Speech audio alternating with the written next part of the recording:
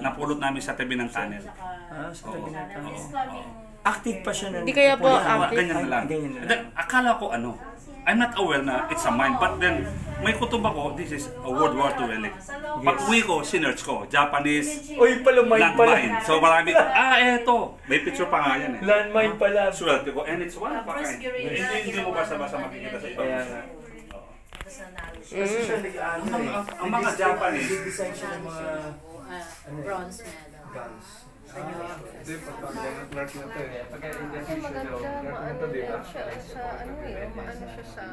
Ang nga po, nahilig siya. May bago gusto na inano sa physics eh. Ayun, sa ano ba? Dito tayo. So, 5 nag-physics na siya.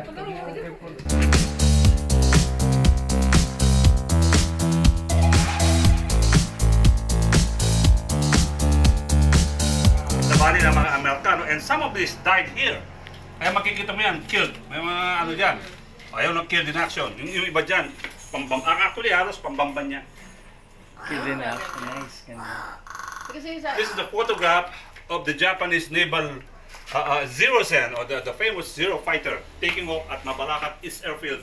Ito naman, this is Bamban Airfield, pinagbobomba ng mga Amerikano. Dapat ma-advertise pa lalo. Kaya nga eh. Kasi yung mga This museum, Nice. tayo, pero look at the story. Yes. Yung mga Hapon, papalik-balik sila. Sabi ko, I'm just curious, my friend, sabi ko, why you keep on coming? Alam mo ang sagot nila? This is the museum with the heart. Dapat mo kasali ito sa National Museum. We've been to a lot of museums.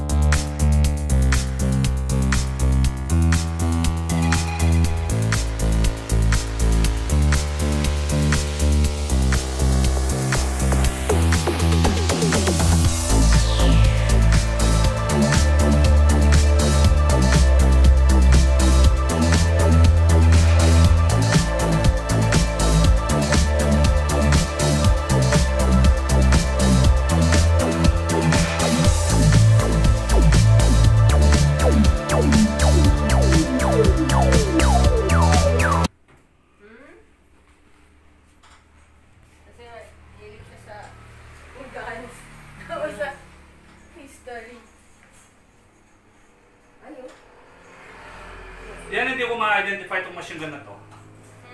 Sobrang yata po, sobrang na. Ay, oo, hindi ko ma-identify. Sobrang na pulutan. Even to this day, I try to research in the internet. Baka makatulong siya. Hindi ko alam kung anong... Future But researcher basically, natin, Japanese si siya, hindi siya. Kasi ang American, napakasimple eh. Alam na alam mo, M2 Matus eh. O 50 cal. Ganun lang. But siya hindi eh. Najos, tulungan mo si Sir Ronnie. It's an aircraft-mounted automatic cannon. Baka Hindi ko lang alam kung ano. Mahilig po siya eh. Malay mo siya yung future researcher natin.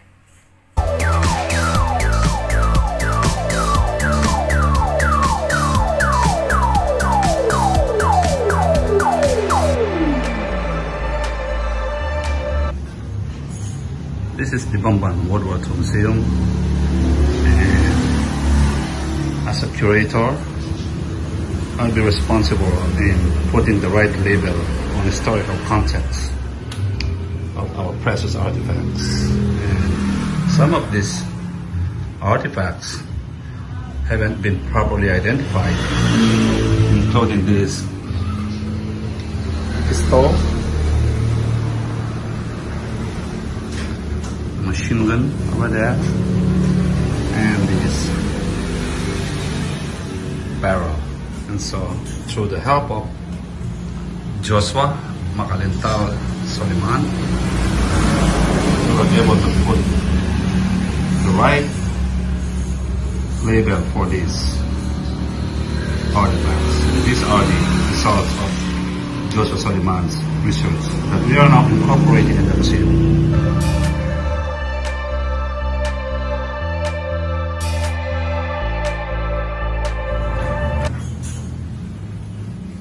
And these are now the correct label on historical context and the artifacts.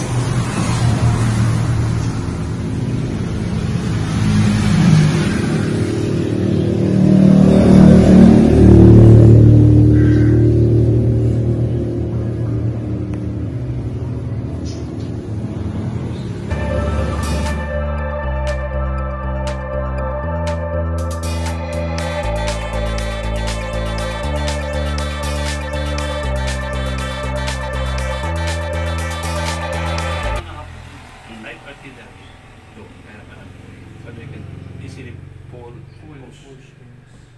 And kanina, bago kayo dumating, nagre-review ako. Nakita ko yung mga archival documents ko. Hindi ko lang pinakita. Pero sa akin, makikita mo doon dito sa Bamban. Hindi naman talaga. Sabi ko nga, kasi yung hinukay namin doon, magmula dito hanggang dyan lang, lumitaw na yung mga rails, mga artifacts. And then, dalawang Na-feature na ito sa ang finishing ni David na tatalas, but I has followed. Not tatalas. Ngayon gusto ko silang kontakin na we have this situation. We have these heritage sites pero walang protection.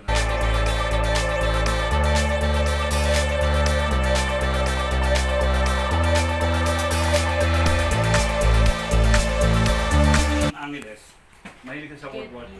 Wow. So, out of the simple materials, mga ganyan ang ginagawa niya.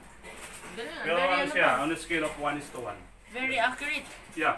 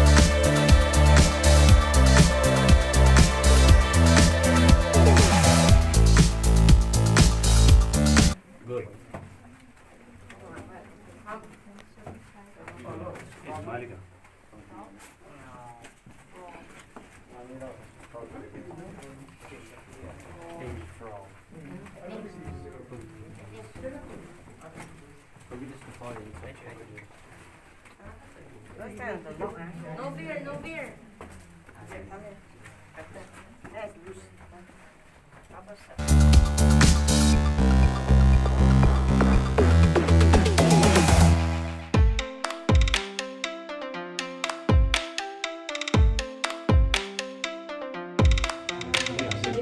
They make a drill, they put a small dynamite, and that dynamite have a diameter na cover ng explosion. Then gaganon din na sa pin. Gaganon.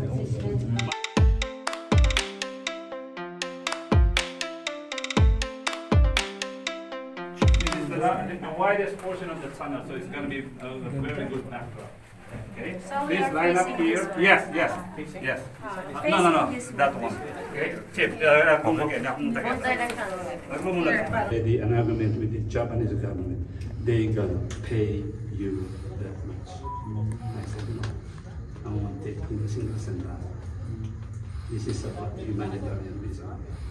I put a lot of money and resources here, but it's not to get money.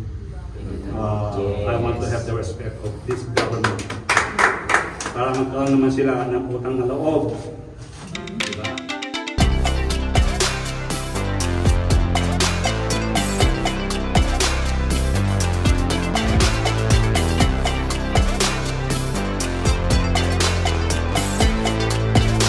Lalo kumana, diretso Mababaw lakad. lang yan, kahit mahulog ka dyan, pupulit ka namin. Diretso lakad.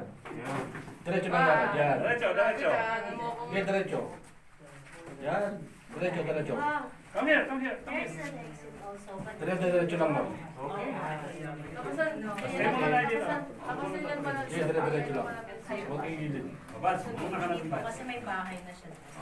Diretso. Straight. Okay. Huwag kayo mag-konti dyan siya. Diretso sa labas. It is not possible anymore. We're going to turn forward.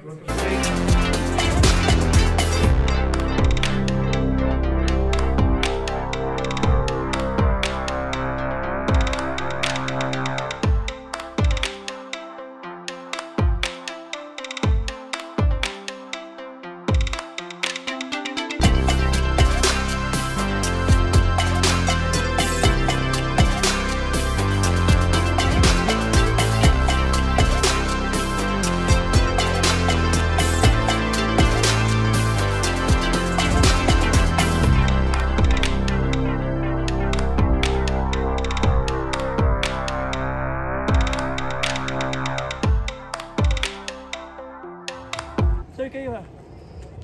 Mukhang okay naman, sir. Hindi, Mga baka check ko. masakit na yung kamay niya.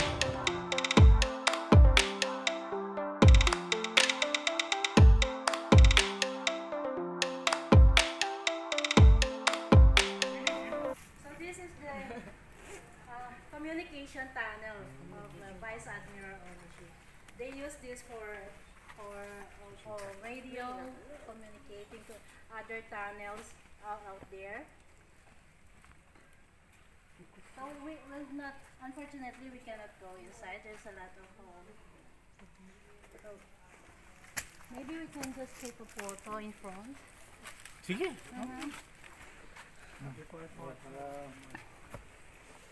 Malamang gutom naman sila. Yeah.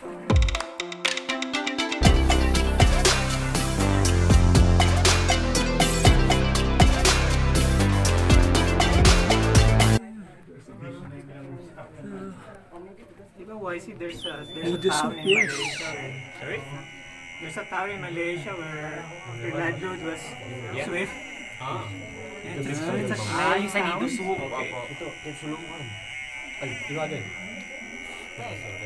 Swift's nest.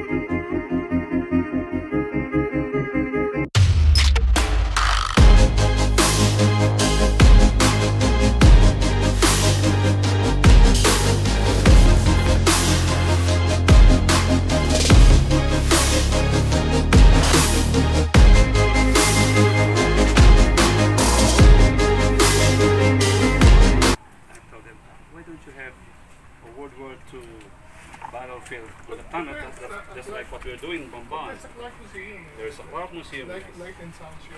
Yeah, but like not on this kind of TV. No. And when I came inside the tunnel, we moved everything. Then we found out it's full. You cannot walk like this. It's all full.